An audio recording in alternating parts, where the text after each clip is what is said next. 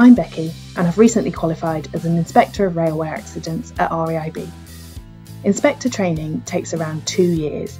It's a mixture of classroom training, site visits and residential training in all aspects of accident investigation.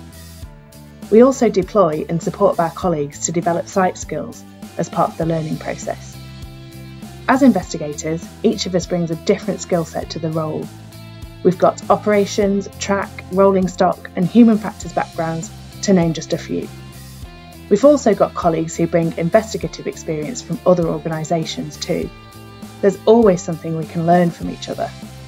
I've now completed my training and I'm fully operational, with my first investigation fully underway.